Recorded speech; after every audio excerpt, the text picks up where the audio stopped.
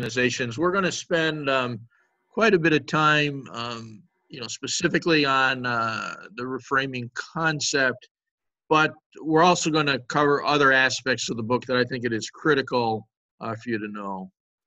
And so here's the agenda. Anytime I speak anywhere, I always throw an agenda slide up. It doesn't mean that I necessarily cover everything in the agenda, but it's my intent to address this. And the reason why I have picked these specific things out of an entire book is I think they're each going to be important to you, either as you're doing your final project or just important concepts for you to know in everyday business life or ministry.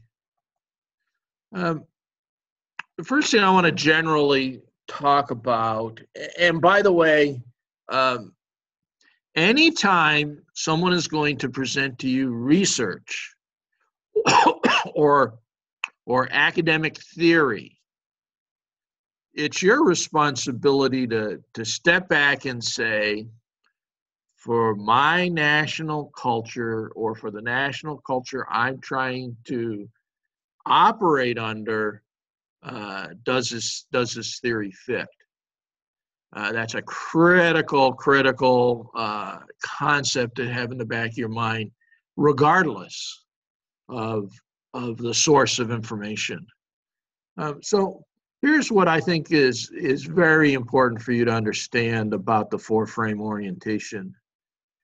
There were two Harvard Business School professors who were assigned to teach a course together. They were coming from different disciplines, and they couldn't get along. Now, whether that clash was personality-based or whether that clash was functional-based, on their expertise is unclear.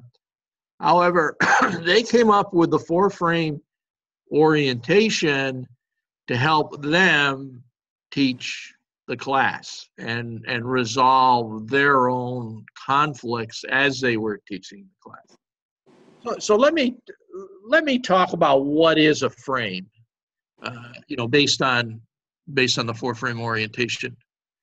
I'm also going to use the word paradigm by a fellow by the name of Thomas Kuhn, because I view them kind of as synonymous, the word frame and the word paradigm. A frame is the mental model that somebody is using at a specific point in time as they're trying to solve a problem. And that model is based on assumptions. You could use the word biases of what that individual believes how the world works. I would stress that culture by culture, there may be more than four frames, or there may be frames different from the four frames we're going to talk about today. Within specifically the four-frame model, most people operate out of one or two primary frames, and that's driven both by their personality, but also their functional responsibilities, and where they are in an organization. And if we have time, I'm going to come back and share an interesting anecdote, but let me make sure first I get through the rest of the material. Okay, the structural frame. This is very much a U.S. oriented. It's also a German national culture oriented concept, and it's that the best way to know if we're being successful as an organization is to have key performance indicators and look at those key performance indicators and adjust how we're managing and how the business is doing based on those measurements. I mentioned the German culture. The German culture, it's so important that rules be written down and that rules be followed. And that also, is kind of an example of the structural frame. Now, let me talk about the word MBA phenomenon, why I have that here. In U.S. business, there is a specific affect that certain people who have an MBA degree take, and that affect is because I have an MBA and because I've run the numbers, and if I present things to you on a numerical basis, you should automatically just accept what I said. And that's what the MBA phenomenon is. Interestingly enough, when I was taking a course as a graduate student on this specific textbook, I went out and at that time looked at 140 peer-reviewed articles about the four-frame methodology. And I discovered a very, very interesting article where the researchers had gone and analyzed the Harvard Business Review case studies and the documents they put out, and which frame were they teaching their MBA students to operate under. And what they found was an inordinate emphasis on the structural frame, which would tend to, support, this concept of an MBA, the MBA phenomena. Later on, when we talk about the Mintzberg's model of organizational structure, we're going to get back into the structural frame. All right, the human resource frame. There's two fundamental ways that people can view, business leaders particularly, can view people that work for them. One is that their people are assets, they're an important part of the organization, and that we want to keep the same people we have working here right now for the long term, because as they gain experience, they become more effective and more valuable. A different way to view employees is that employees are raw materials like any other raw material, and I'm going to hire them, I'm going to consume that raw material, and when I no longer really need that raw material, I'm just going to get rid of it and go hire some other employee. Interestingly enough, when I was the vice president of and CIO for AAA of New York and contact centers, the CEO had brought in, we had an opening for a vice president of travel, and the CEO brought in a candidate that was interviewing. And when the management team had interviewed this person, I went to see the CEO and I asked him a question. I said, are you trying to change the culture of our management team in this hire? And he looked at me and he said, Bob, why are you asking me that? I mean, it's kind of a left field question if you think about it. I said, my observation is this particular individual's personality may not fit within the organization and the management team and may create a tremendous amount of conflict. So, I need to just bring that to your attention, that you need to think through the ramifications of, if you hire this person, what are you going to do if there's conflict? And he had let me explain something else about this particular CEO. The beginning of his career, he was a professional basketball player in Europe. At the midpoint in his career, he was the general manager of two different USA-based basketball teams. Okay, so his orientation is of employees around it. He said, well, you know what, Bob? I always go for the absolute best athlete I can hire at the time. And if I've made a mistake, the only thing it costs me is money. Money in the form, what he meant was, I'm going to have to get rid of the guy. I'm going to have to pay him a big paycheck to go away. That, I would suggest to you, is an example of the second approach to human resources. And that approach is not, I stress, is not what we would consider appropriate in the form frame orientation. The human resource frame is more oriented around developing employees for the future, for the long term. And that means that at times we may, in the structural frame, do something different because of that. And I'm going to talk about, again, this where the human resource frame fits into an organizational structure when we talk about Mintzberg's organizational model. The political frame. Let me start off by making a couple of bold statements.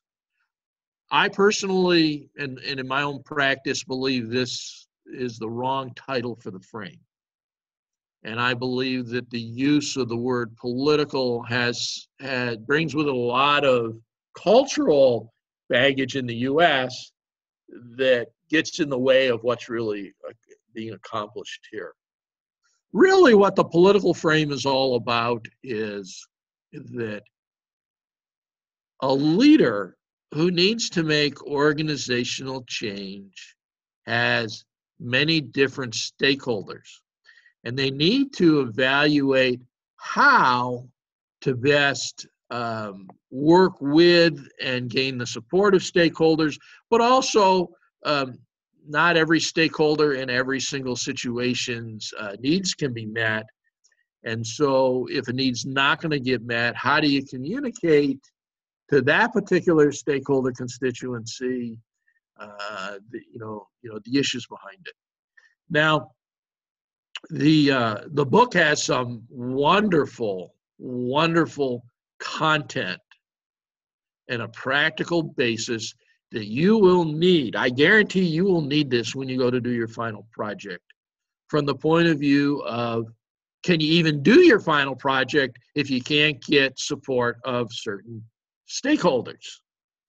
Okay, so please concentrate on understanding what's said there, so that when the time comes that you do your final project, you can come back and from a tactics, think that through. Now, let me stress something absolutely critical. The political frame is all about how we should compromise on the tactics we're using. The political frame, though, is not a justification to compromise on our ethics.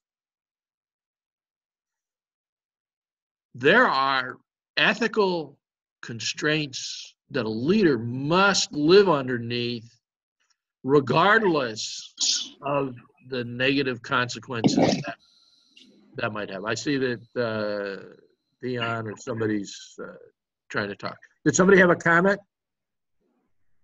No, sorry. I actually just was able to join in. Okay. Well, welcome, Dion. I'm glad you're with us.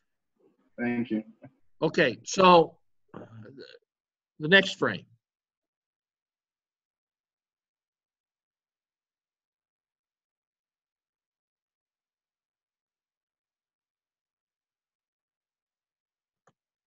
I see somehow Bill muted me. I've unmuted myself, Bill. I guess he was tired of hearing me. Sorry about that. Yeah, I was muting down Dion when he came in, but I almost got you too. Okay, go. That's fine. The symbolic frame.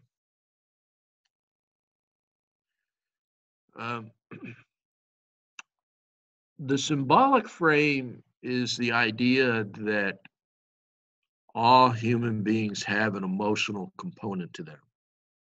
And if you're trying to encourage change, elicit change, communicate the need for change, being able to communicate that through symbolism can make you more effective as a leader.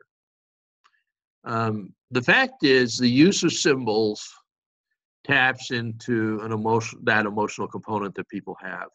Now, let me talk about what are symbols. Symbols aren't necessarily just, let's say, a brand mark on a product.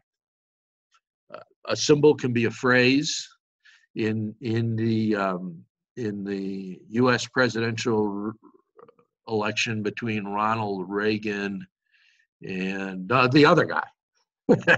So much I remember the other guy. I think it was Walter Mondale. Ronald Reagan grabbed on a phrase, "Where's the beef?"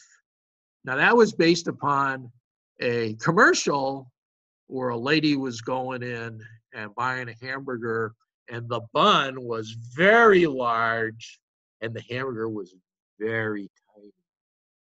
And all Ronald Reagan had to do at different times when Walter Mondale made a comment, he could totally defeat what Walter Mondale was saying, but just simply say, "Where's the beef?" And he didn't have to say anything more. And it was amazing that that one phrase was a major determinant factor in Ronald Reagan becoming president. Now, Ronald Reagan was also known as the great communicator. And another place where Ronald Reagan used symbolism was when he was showing a Russian rocket that could deliver a nuclear warhead, and he showed a U.S. rocket. And the U.S. rocket was very tiny, and the Russian rocket was very big. Now, the Russian rocket could only deliver one nuclear warhead aimed at one location. The U.S. rocket could deliver multiple warheads aimed at multiple locations and do quantitatively dramatically more data. But visually, the two were side by side, and Ronald Reagan successfully convinced a major segment of the American population that we were behind because the Russian rocket was bigger. Just a fascinating use of the symbolic frame. Use of the symbolic frame can trigger not just structural frame biases on people, but also human resource and political frame biases. All right. I see we've used 22 minutes of our 20 minutes. So let Excuse me, Dr. Leach. Yes. Quick question. That example you gave of Ronald Reagan in showing that metaphor. I'm sorry, I can't hear you. There's all sorts of background. Can you start again? Yes. That metaphor of Ronald Reagan using the image of the two rockets, right, was instructive because while it was effective, it didn't qualify based on what you said about how a leader ought to operate under ethical standards. Came across as manipulative and not authentic and sincere. Okay. First of all, I acknowledge your comment. Second of all, we all grow up in different, both national cultures and family culture. And the family culture I grew up in, manipulation was a high art. It was highly valued, and my mother practiced it continually with me. And so I don't necessarily personally view manipulation as being unethical, okay? On the other hand, I do believe that if through manipulation you are untruthful, that is wrong. And I do believe that Ronald Reagan was untruthful in some of the conclusions he was having people tap into. Does that help? Yes, because I think what you're talking about, at least for me, is persuasion. Persuasion has a much more positive connotation than manipulation, and perhaps they are the same thing, but I don't see them as the same thing. Well, that's fine. One shows a greater respect for the person. The other is more of a kind of sleight of hand phenomenon. I don't want to get caught up on that, but I just want to. No, that's right. Well, and let me. I'm sorry, I cut you off. Are you done? No, I was through. Okay. Let me share with you a German phrase called clever. And it specifically deals with the MBA phenomenon within the structural frame. If after you have made a presentation to a German business executive that is purely structurally frame orientated, okay?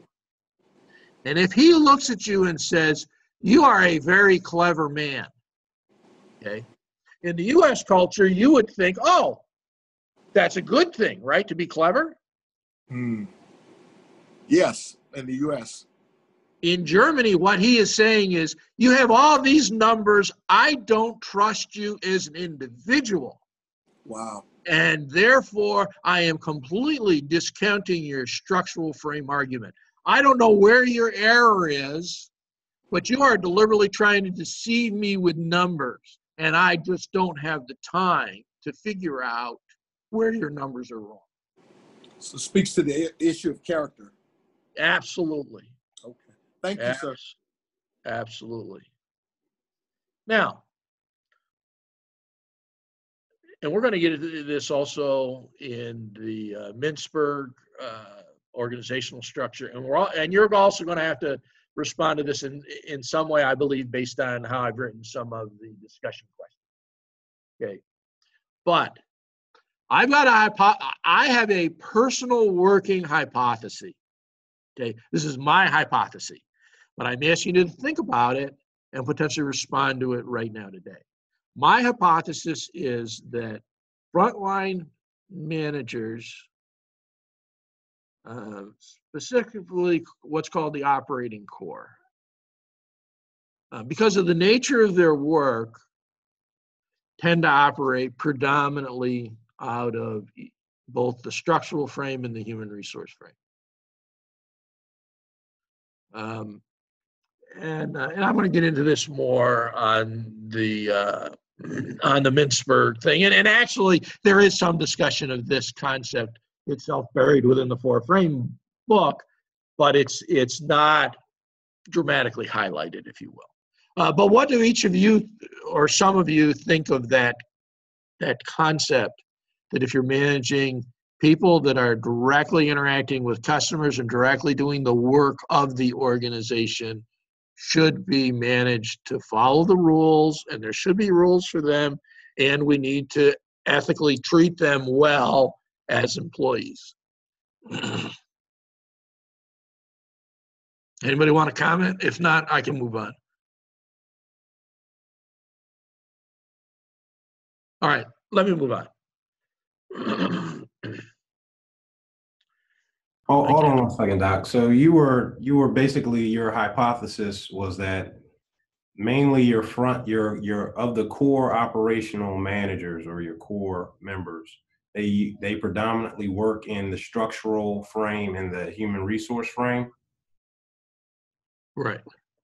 And of those, are we talking about in the effective side of it or the ineffective side of it? I believe that it helps them to be effective in doing their own personal mission. And that's why they do it. Which, for the most part of their daily responsibilities, they would not have to manage in the frames of being symbolic or political. Correct. It would be less important for them. I'm not saying that they shouldn't at times have to operate in those frames, because they should. That's the whole point of the reframing concept. But I'm just saying their default mode.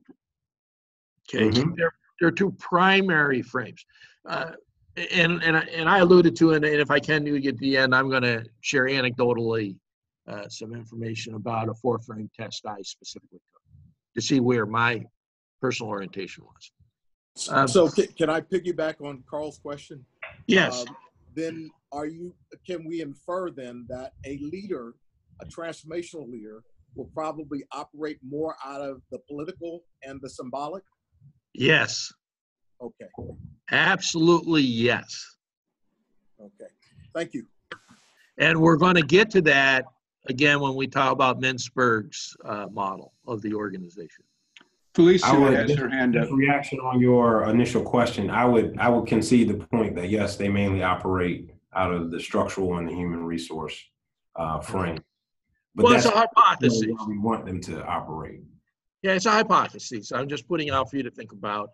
But when you do your own project at the end of the doctoral program, you may have to, by the nature of your project, change how frontline managers behave.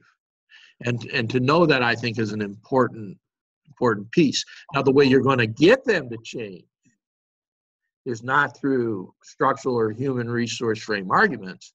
you're going to get them to change by using the symbolic and the political frame. So let me move to my second hypothesis. We got two hands up. Go ahead, please. Felicia, you were first. Go ahead.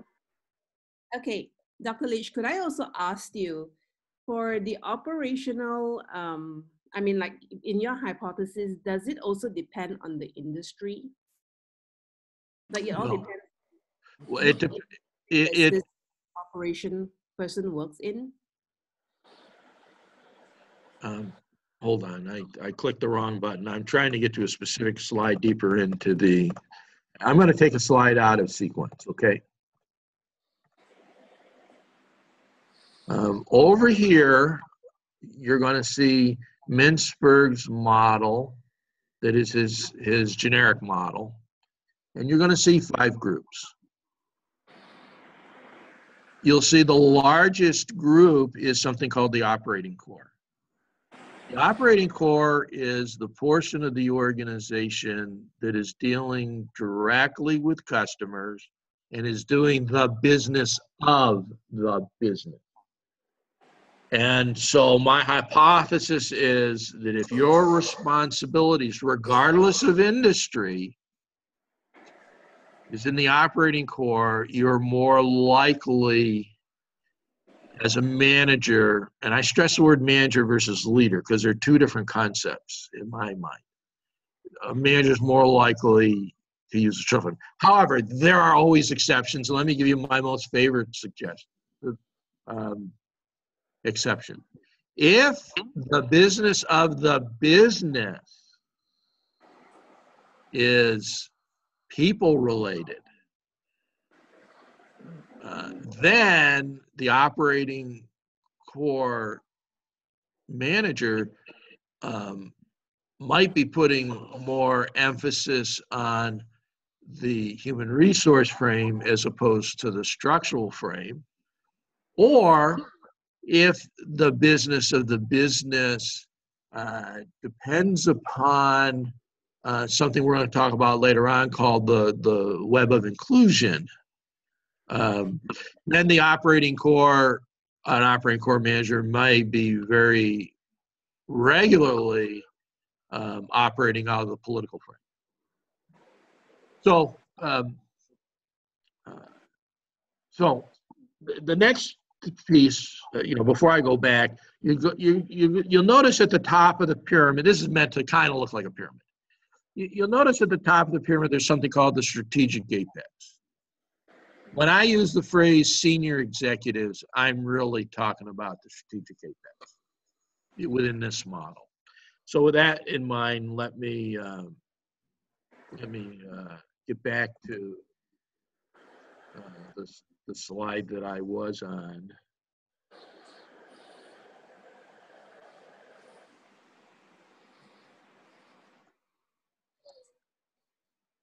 All right, so the political frame and the symbolic frame, and let me stress, the political frame is about stakeholder relationships and stakeholder management, okay? And the symbolic frame is about how do you communicate to others the need for action, the need for change. And my hypothesis is that the strategic apex within Mintzberg's model, within any organization, there is a strategic apex. The strategic apex is more likely to operate out of the political frame and the symbolic frame. They have to operate out of the political frame to keep their job. If you alienate too many stakeholders, you will lose your job. That is an axiom. That I guarantee you, I don't care, irrespective of the organization you're in and anything else, if you upset enough stakeholders, you're gone. And then the symbolic frame is all about how to communicate the need for change. Would anyone like to comment one way or the other, ask a question about this point?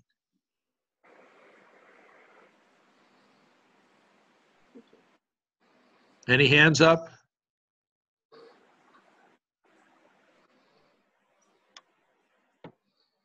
Courtney has had his hand up. ahead. It was before the question before that we're discussing. Not this one, but I was trying to make the point that your culture will determine or will guide or cause someone to put emphasis on the frame that they will use. Yes. Depends on where you're from and how we see people and how we do business. So that's the point I wanted to have made earlier. Okay, exactly. That's my third point on this slide. So let's talk about, you're a great lead-in person to my discussion of my third point. I am absolutely convinced, based on the research of a fellow by the name of Gert Hofstede, and I am sure that later on, I'm working with Bill on the discussion questions in modules later on in this course, and I guarantee you I'm going to have some discussion questions around Gert Hofstede and his research. Okay. But Gert Hofstede's research is such that I don't know which one, but there's at least one national culture out there that will 100% reject any one of these four frames. Okay. And there's at least one national culture out there that is going to have a frame that will be incomprehensible to the authors of the textbook we're discussing. And it is critical that for your project on, you step back and you think through the national culture implications of what you're about to do and whether or not you're going to use some of this material and how you're going to use some of this material. I want to give you, though, a great example in Hofstede's research of the German culture versus the Swedish culture on a cultural dimension called masculinity versus femininity. Now, without getting deep into Gert Hofstede's research at this point, because that really needs to be a totally separate lecture. It's a continuum of how masculine or feminine, and I understand that's just a label, okay, that Hofstede put on certain behavior a culture is. In Germany, you want to make sure that you're doing the best you can possibly do when you go to work. It is just so ingrained from childhood in that culture. If you're showing up to work, the most rewarding job is where you can be the best at what you're doing. Doesn't mean you have to be the best among everybody doing that work. For you personally, you have to be the best. It's you comparing yourself to you. The Swedish culture is at the opposite end of the extreme on this particular cultural thing. And within the Swedish culture, the most important thing for the individual is to like what they're doing while they're at work. Dramatically different orientations. And so what will more likely work in the German culture may not work at all in the Swedish culture. Does that fit with what you were asking, Courtney? Yeah, that's correct. Fits perfectly. Okay. Any other comments on the third bullet before I move on? Okay. I'm now going to transition into something called a model of Maslow's hierarchy of needs. Now, first of all, this model is uniformly within certain cultures, national cultures, viewed as absolutely true. Interestingly enough, when Maslow first hypothesized this concept, this hierarchy of needs, he had no empirical data, he had no research to base it on. It was just purely his own personal idea. But it was a paradigm, it was a frame. Maslow's hierarchy of needs is in and of itself a frame in the same way there's a structural frame and a human resource frame, Now, the Maslow's hierarchy of needs, most people blindly tend to assume it's a human resource frame orientation. It is not. It is its own orientation. But the idea is that mankind, but more specifically, a specific individual needs to have their lower order needs met before they're going to put any energy into their higher order needs. And this is a Darwinian view of the world, that if you don't do the more basic stuff, you're not going to survive, you're not going to reproduce. And so the way this diagram is to be read is, at the bottom of the pyramid is the most basic need, and until that's met, you're not going to move on to the next need, on to the next need, and on to the next need, and ultimately to self-actualization. I would not make the statement that Maslow's hierarchy of needs is universal across all national cultures. But it clearly is widely adopted in U.S. research. And even in my own dissertation, when I wrote my dissertation, one of the key fundamental concepts I started with was Maslow's hierarchy of needs, because I had to address that concept with that.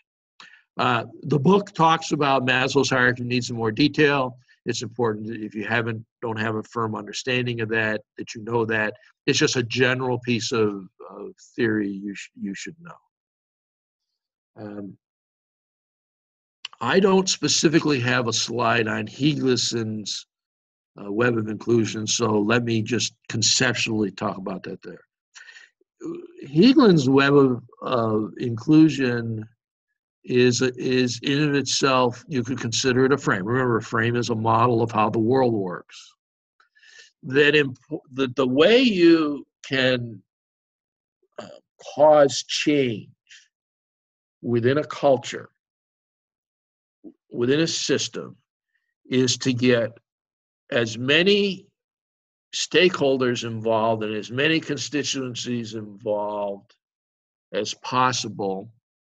And within the web of inclusion, the person seeking to make the change does not put themselves at the top of a pyramid, of a hierarchical structure.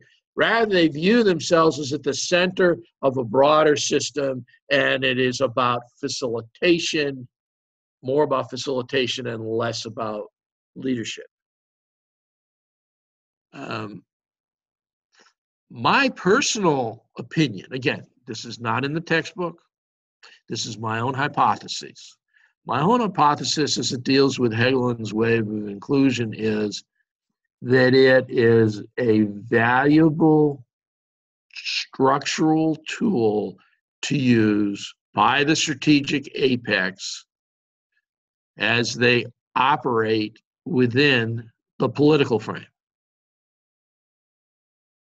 I don't know if anybody wants to talk about, from their national culture, the importance of driving consensus and making sure that the decision making is inclusive, and it is less about what the structural frame rules would say we should do, and more about for the realities of us as a group together, what we should be doing. Does anybody want to make a comment? I would like to make a comment. What I've seen in my experience, especially of here in the States and then working a little bit abroad, is that you have culture vultures. You have individuals that know these different sophisticated models of, how to get things done. And sometimes they appear to seek out consensus, but they have a pre-formulated agenda. So they're just really trying to funnel your feedback into a predetermined arena that they've already decided on. Subjectively, I have also experienced that, and I end up, just based on my personality, start to become an obstructionist when I believe that that's really what's happening. And there have been times when I was the leader over someone doing that, and I have stopped the meeting right in its tracks for ethical considerations and specifically said, look, it's obvious you're trying to drive this group in a specific direction. What is it you're trying to accomplish? Just state it to the group. Let's deal with it and move on. And I'll tell you, I believe I'm not typical as a senior executive. Okay, I'm atypical in that. But I personally ascribe, although I don't have research to back it up, what you just said, Courtney. Would someone else like to comment, though, on the power of actually seeking consensus legitimately? Yes. I would say that it depends on the circumstances. There are times when you have to adopt a more adaptive style of leadership. So, for example, in cases of emergency where things are dire, you don't always have, where the threat is imminent, you don't always have an opportunity to develop consensus. I think a perfect example of that is 9/11. Rudy Giuliani's numbers are in the toilet, but because he took control in a more autocratic style of leadership and was able to direct people at a time when things were uncertain and confusing, he was lauded for that. The same style of leadership prior to that and even after that was highly criticized. Yes. Would you say that in that situation of 9/11, the mayor of New York was operating out of the structural frame? Would I say he was operating out of it? Yes. Yes, I would say so. Yeah, it was all about, let's do the best job we can with our police resources. Let's do the best job we can about our police resources. Let's do the best thing we can going forward to have the mission of never again, I'm going to protect you. That is going to become the focus of my administration. But I think the thing I'm kind of driving at is simply this, that while it may work for a moment, right, given a situation, it's not the preferred style of operating, particularly when you start introducing factors like age. My experience with millennials is all about developing consensus and collaboration. And if you can't do that, you'll find them to be, as you pointed out, in terms of your own personality, bit obstructionists. Yeah. Let me just stress, again, a continual underlying belief and theme of mine, okay? We have to be careful when we're thinking about, from a U.S. cultural perspective, sure, what works. And I can clearly tell you that Judy, again, I'm bad with names. The mayor of New York and the way he's operating consistently would be viewed as an effective manager in Germany. Okay. I will be sure to make sure that I qualify my comment about by saying, from an American context, and then being more specific about my particular context, even within America. Sure.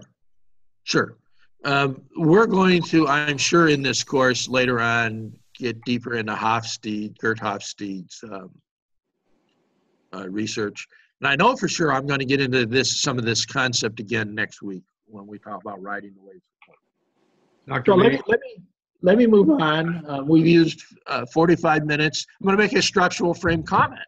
We've used 45 minutes of our 75 minutes, and I desperately want to leave time for symbolic frame-oriented stories of mine after I've got the lecture done. So I'm going to move on unless someone needs to say something about either Higelson's web of inclusion or Maslow's hierarchy of needs. Contemporaneous with Maslow, there was a fellow by the name of McGregor. And McGregor coined a theory on X versus Y managers. And let me stress something about McGregor. McGregor also had no empirical research to back up his theory. He just read Maslow's theory and said, that's a great theory. I'm going to extend it. And I'm going to artificially create a concept of an X manager, which is a bad manager, a bad person. And someone who's a Y manager, who's a very nurturing manager, and therefore a bad manager in an X will always get inferior results to a more nurturing manager in the same situation. So, pure classical, and by the way, X and Y management has become part of the parlance within U.S. management culture in business. When you say that's theory X or theory Y, people instantaneously know what you're trying to say, and theory X is always brings with a negative connotation, and theory Y always brings with a positive connotation. Dr. Leach? Yes. What about theory Z? I'm not, theory Z, I'm not talking about that because it's not in the book, and I don't know enough about it and haven't studied it. What is theory Z? Theory Z was made popular in the 80s and the early 90s, which said that if you gave an employee a lifetime commitment for a job and were willing to pour into that employee, you would reap greater loyalty, greater productivity. Okay, that is a subset as theory Y. Okay. The other thing go ahead. The other thing I'm going to say is, if you use this schema, in my estimation, to talk about what companies do, I think it's more complex. I think that there are companies that do see people as expendable. There are companies that see people as those you want to keep. They have institutional knowledge, they have skill set that you want to build on. But I think even within companies, you will find that there are certain people that are invested in, that are poured in, and other people who seem to be expendable. At least that's my impression. That it's easier to replace some people at the lower rung of the ladder than it is to replace people in the middle and at the top. Okay.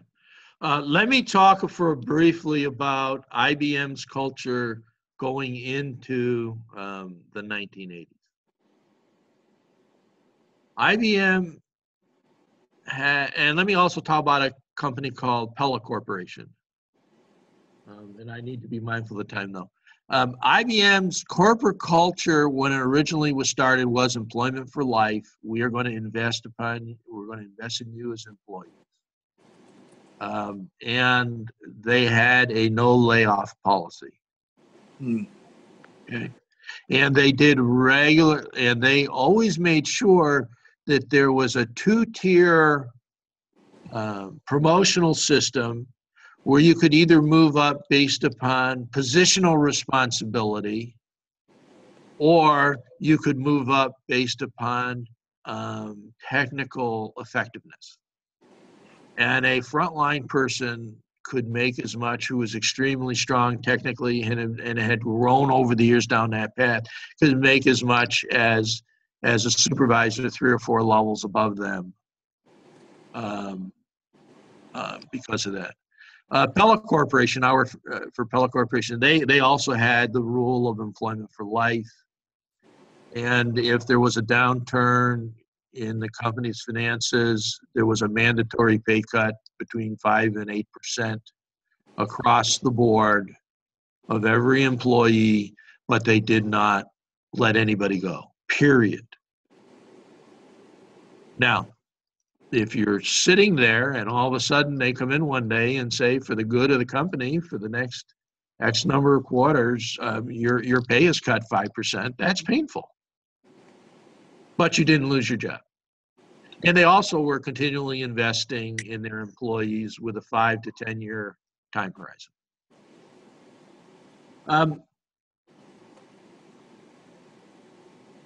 Theory Y is that employees operate best based on Maslow's hierarchy of needs.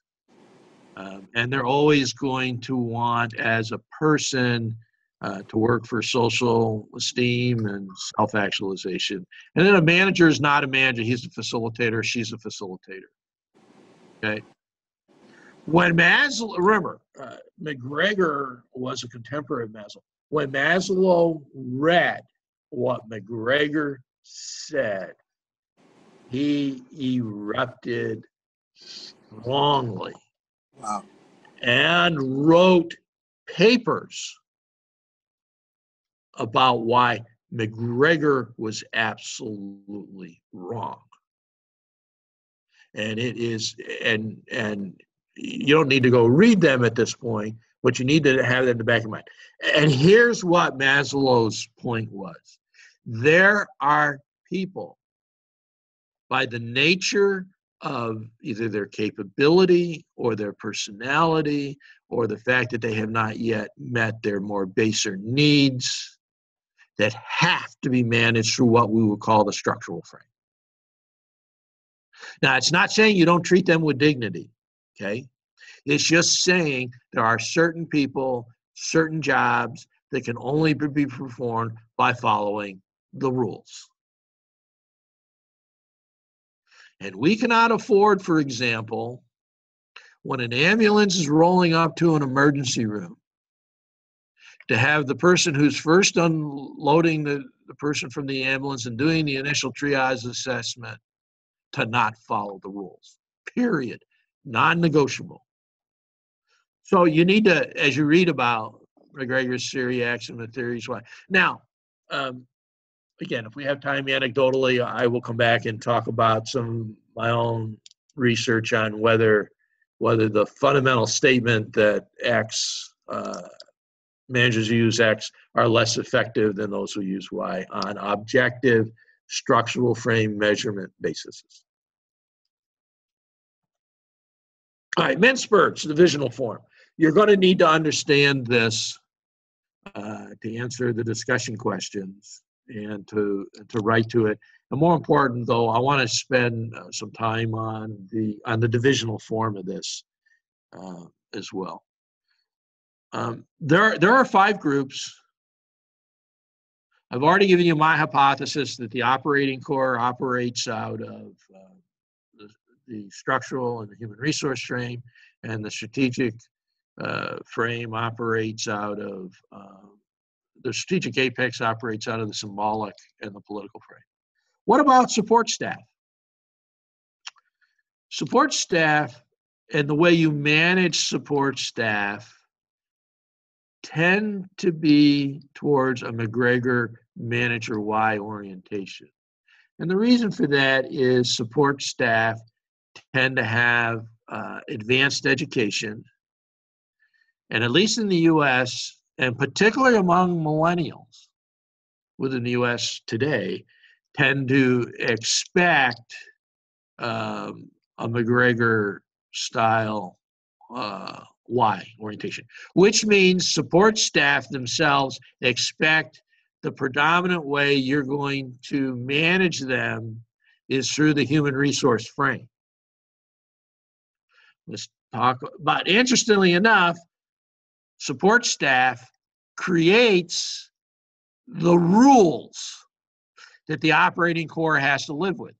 I'm not looking for verbal acknowledgement. I know some of you, this is your first course at Baki, but others not. There is the book, The Joy of Work, that, and I don't know if we're going to have Mr. Baki as part of this course at a certain point. Last year we did.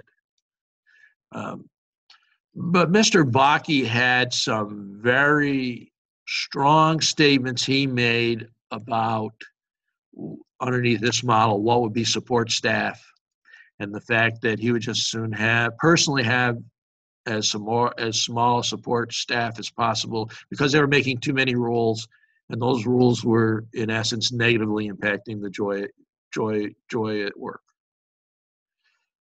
Technostructure.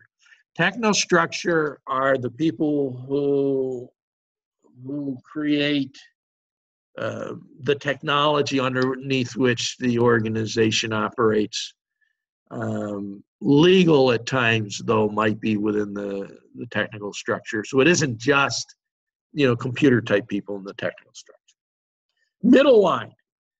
Middle line are those managers who, and the middle line is the difference between being a manager and an executive. And then the strategic apex is the difference between being a senior executive and an executive. So in general, a middle line manager is the most vulnerable to having to operate in all four frames. They themselves need to be able to use the political, more important, they need to use the symbolic frame to communicate downward to the operating core the change they want. On the other hand, if they're not astute enough in the political frame, they're going to get killed at some point by the strategic apex because they will have alienated a stakeholder group. So of the 5 groups within here, the middle line tends to have to operate in all 4 frames simultaneously, which is I'm going to tell you that's virtually impossible to do. Let me talk about now the divisional form, because it's where my personal career has been. It's where I spent a majority of my life. First of all, let's take a look at the operating core, and the divisional form is this one right here on the left-hand side, on the right-hand side of your screen. You'll notice the operating core is made up of smaller, complete diagrams of the one on the left. Each of those smaller structures within the operating core are strategic business units. In many situations, those strategic business units are operating in foreign countries. Then you'll notice there is a strategic apex, and you will notice that there's a fairly larger support staff and a fairly smaller technology staff at the corporate level. And you'll notice down here in each of the smaller divisional forms, they have their own technology, they have their own techno structures, and they have their own full-blown support staff. My hypothesis to you is the person at the strategic apex within a strategic business unit, where that strategic business unit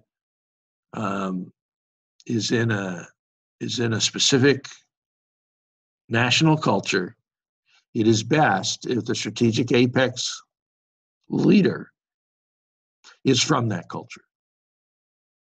Now there are legitimate reasons why for centuries that was not the business model, and there is the concept of expatriates coming from the strategic apex that is best aligned with the national culture of the strategic apex, and they send their executives to be the head of the strategic apex country by country.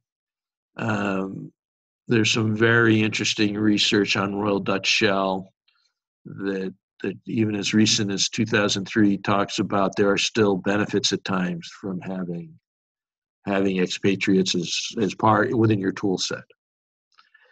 We will be getting much deeper, though, into this concept next week when we talk about writing the ways of culture. So at this point, I've got 15 minutes left. But that's not the right word. We have 15 minutes left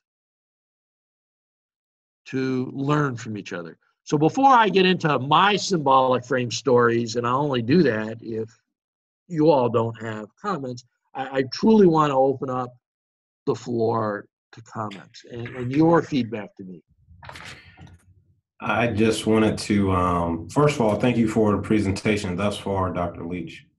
I wanted to comment on the middle line managers, the executive/managers. I think out of all of those in the agency under Mitzberg's model, they are the most likely to actually operate in all four frames, simply based on how they're, only my experience in dealing with nonprofits, mid-size and small nonprofits in the States. They are hit by every group. They're hit by the strategic apex. They're hit by support staff, techno and the legal side, as well as the frontline staff, where they're consistently having to relay the symbolism that's coming from the top. They have to be very political and savvy, but they also have to operate in the structural and the HR day to day. So of anyone on that model, I think they are most likely to operate in all four. Not now how effectively they do that definitely, I think, in my personal opinion, is up for debate. But I think a lot of organizations are set up and they pull on that group in the middle really hard. It is a very hard role to place because you have to be able to manage managers, and you can't directly impact your key performance indicators that you're going to live and die by. Key performance indicators, I'd remind you, are structural frame orientation. However, at the same time, you've got to know how to keep your people happy, not through the intervening layers of managers and supervisors. And to do that, you need to be very astute on the human resource frame. But the facts are, politically, you have to survive. And the facts are, it's your responsibility to create the right symbolic frame-based communication. So with that, let me bring you back to the divisional form for a second, okay? Each of these little strategic apexes must, within their local country, use a symbolic phrase in a way that makes sense for the national culture they're trying to impact. Yeah, way up here at the strategic apex, they have all the power, and they're used to their symbolic frame communications to be instantaneously recognizable within their own home national culture, and they can become quite confused when they try to. And let me give you one of my brief stories, but then I want to turn it back over. I was sitting in a meeting. I happened to be in the country of Germany. I was with 7 other people from various European countries, and I was talking about the marketing concept of a market basket pricing. And I made the mistake of saying, when you go to the grocery store and you grab some bread and you throw it into your shopping cart, and you grab some meat and you throw it in your shopping cart, and you grab your vegetables and you throw it in the shopping cart, and then you push your shopping cart to the cash register and you pay for everything at once. And everybody in the room broke out laughing at me. It was, and I'd say, what's so funny? And then the German contingent said, Bob, as soon as we're done, we're taking you to a supermarket. And we went to the supermarket, and guess what? If I picked a piece of meat, I had to pay the person inside this bigger supermarket for the meat right then and there. Same thing with the vegetables. Same thing with the bread. I got caught. It was like gotcha, where I was trying to use a symbol that would have been instantaneously recognized in the U.S. culture that just made me look foolish. The exact opposite of what I was trying to accomplish with everyone else in the room, because none of the rest of the people in the room were from the U.S. culture. They were from 6 other cultures. Anyways, someone else, please. Dr. Leach, I have a question. This hypothesis that we are learning today seems to be it seems to come out from organizations which are mid-sized to perhaps a bigger size. Yes. But I see a lot of organizations today are very small. They're much smaller. We have a lot of non-profit, but even for-profit businesses are getting smaller. So do you think that these models still work in today's context, or do you see a lot of this structure actually being there's a blurring of the structures itself, and just now you commented that it's very difficult for a person to work all the 4 structures, all the 4 frames. But I think a lot more in my own culture, or even for that matter, working in churches, I see that, a lot more, even volunteers and even people that are working in the church office are actually having to work through all the 4 frames for that matter. All right. So let me separate for the moment for you the piece that deals with Mintzberg's model versus the frames. Okay. Mm-hmm. The whole point of Mintzberg's model is that these 5 things have to be done by a business of any size. Now we're talking a for-profit business here. Okay. Mm-hmm. And even if it's a sole proprietor, they still need to do these 5 things. Okay. So it's very much more structural? I'm sorry? Is it very much more structural than just theory? I'm not sure what you meant by that. Could you just be a little more clarifying? What I mean to say is that generally these models are just not just theoretical models, but they are very operational models, right? Clearly, Mintzberg's is meant to be an operational model. It's an operational view of the world. All right. Okay. However, let me talk for a few seconds about nonprofits and churches. That's why I exposed you to Higlison's Web of Inclusion. Many of you are going to discover that Higlison's Web of Inclusion is a better model for you to consider when you do your final project. It may help you solve more practical problems than the Mintzberg model would be as you're going to recommend organizational changes. Does that help? Yes. Okay. One other thing, I had meant to talk about Higlison's model. Higlison's model, you cannot be successful at the strategic apex of a very large organization if you don't practice Higlison's model as a person. Now, again, I'm going to say this is an hypothesis because I don't have specific research that I can point to. This is my own personal opinion, and I always state those as hypotheses. So don't put in your paper, Dr. Leach said on this date that, and somehow treat it like it's a legitimate, peer-reviewed source of information. All right, thank you. We have 5 more minutes. Awesome. Doc. Yes. Right. Let me thank you for opening my eyes some more. Read the frames, and there's some things that came out that I want to reinforce in terms of culture is important, fundamental. It's tied to the people, and in order to make assessment, one needs to see them through the eyes or the lens of the culture. right?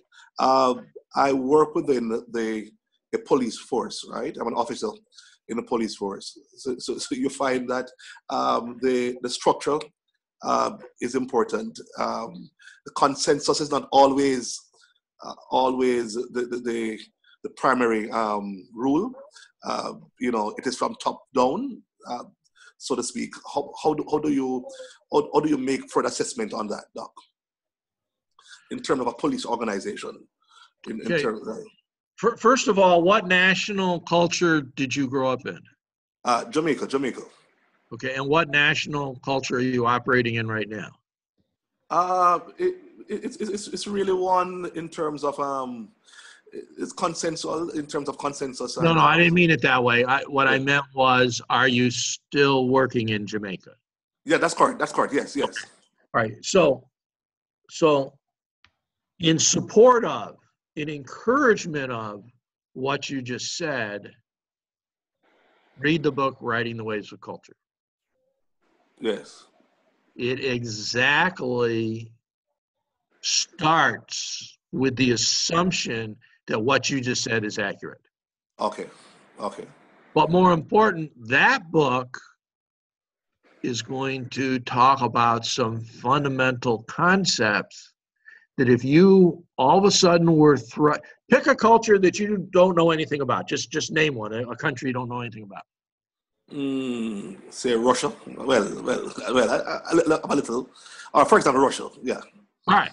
So let's say someone came to you from the Jamaican government and said, you have an opportunity to participate in an exchange program, and would you like to go to Vladivostok for 6 months to do your job there? What would you think of that? Well, if it's been paid and for the experience, yes. Hey, you're going to get paid. Yes. Okay. The book we're covering next week is going to explain fundamental concepts of what you would need to know and what you would need to do to be successful in that context. Okay. Does that help? Noted. Yes, Doc. Thanks. Okay. Mandawa wanted to say something. Go ahead, please. I wanted to find out those frames. Can one possibly effectively apply them using servanthood leadership?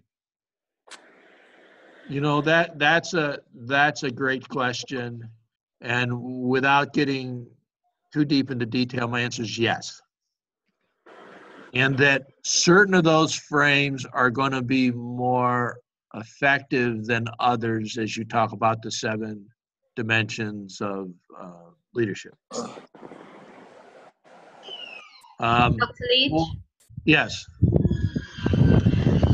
So, in our culture, it's strongly top-down, highly bureaucratic, even the church culture and the public sector culture.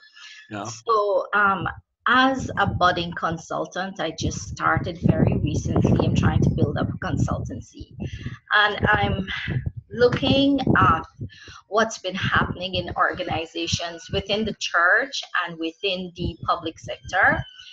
The people at the top generally are looked at as the bad guys, the ones who are allowing corruption to happen, the ones who are not managing effectively, etc., etc. And so the people in the middle line that we were talking about using Mintzberg's model, those are the people who tend to have more sort of a passion and concern that the organizations grow and develop, and people goals are reached and stuff like that, and changes are made, and that changes are sustained, right? So there's a need for the middle line to effectively communicate that to the strategic apex. Generally, in our culture, people are not going to want to rock the boat. And so what happens is that we live in a cycle of futility, you know, the same things happen over and over again. We sit in little corners and we chat about our situations. And so I remember a long time ago reading an article by Michael Hyatt, and he was talking about how the middle line can influence the thinking of the, you know, the people at the top, the CEOs and stuff like that. I tried to share one of my papers with the district leader of our country, and I haven't heard back from him.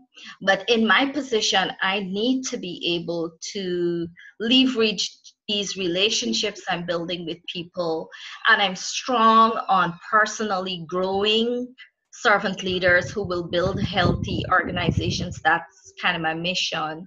So what are some thoughts about the middle line influence in the strategic apex and me in the middle of this all? Okay. Boy, there's a lot of content there.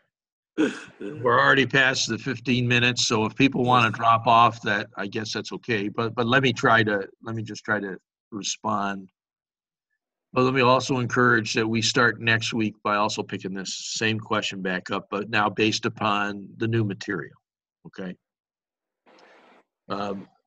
I would encourage you to go to Gert Hofstede's website on national cultures. I would encourage you to first pull up and read what his research, and let me stress something about Gert Hofstede versus everything we've talked about up to this point. Gert Hofstede's research is based on true empirical research that was done in a scientific way and done in a very rigid, using the rigid scientific method. It is accurate. It is absolutely accurate. Okay, so read first what he says about your culture. And I believe, you know, the national culture, you know, that you're talking about. And I think that's going to be enlightening to you and give you some ideas. You yourself, because you're a consultant and the nature of the work you're doing, you're trying to build a business that depends upon Eglison's web of inclusion. And if you can't get the value you bring recognized by a strategic apex, you will not have clients. The key is that once you can, organization by organization, using the web of inclusion, get a specific strategic apex at an organization, then you will have a wonderful opportunity in a non-threatening way towards the middle line management, understand and document and free up their thoughts that you could then present to the strategic apex in a way that will not make the middle line vulnerable. Is everything I just said make some sense? Did it add any value, what I just said? Yes, thank you. And I'm actually thinking of asking the minister, hopefully later on this afternoon, the Minister of Communities, because when I did my research for Fresno, I used the Ministry of Communities, which is a recently formed ministry after elections in 2015. And so we have not had local government elections for about 22 years. So there's a critical need for organizational assessment. So I am hoping that he would agree that I can use this course when I do the organizational assessment that Bill is asking us to do, that I can use that. And then it's going to be like real live information for him to have a upfront and personal look at what's really happening, you know? So yes, thank you. It makes sense, and I'm going to check Hofstede's, and I would love, of course, any kind of input from my fellow colleagues in the class. Thanks a lot, Dr. Leach. Okay, at this point, I'm going to turn it back over to Bill Payne because we're 7 minutes over the 75 minutes. Okay, thanks, Dr. Leach. Really appreciate the presentation. There's been some good comments too going on in the chat room. And Carl, you've put up several websites I think will be very helpful. I'm going to just copy those, and I think I'll send those out in an email to the class, just so everyone has as to those websites. And one of them was the Hofstede site that Dr. Leach has been referring to. So again, yeah, we are kind of just about out of time, but I appreciate everything that has gone on today. As Dr. Leach has said, we'll be getting together next week, same time, same place, Zoom room, to talk about cultural issues in relationship to assessing organizations. And week after that, we're going to probably talk about the distributive management system, which of course is going to be a little different than we see here on the Mittsburg model. Dennis Bakke, who won't be able to be with us this year, he's had some health issues that are really preventing. I have asked Brad Smith, president of Bakke, if he would be willing to join us, and he hasn't gotten back to me yet, since we do use the Joy at Work model at BGU quite a bit. But we'll do a little discussing of that issue and kind of contrast it to some of the issues that we've been talking about here today. So I think with that, I'm going to go ahead and have us all sign off. Again, you can continue the discussions in the discussion forum, and you know, we're still talking there, of course, about the Frames model and the Mittsburg model, and you can kind of talk with each other a little more about some of these issues. So with that, I think I'm going to go ahead and sign off and be talking with you in the weekly assignments and what's going on during the week. So again, thanks for joining us all. Bye now.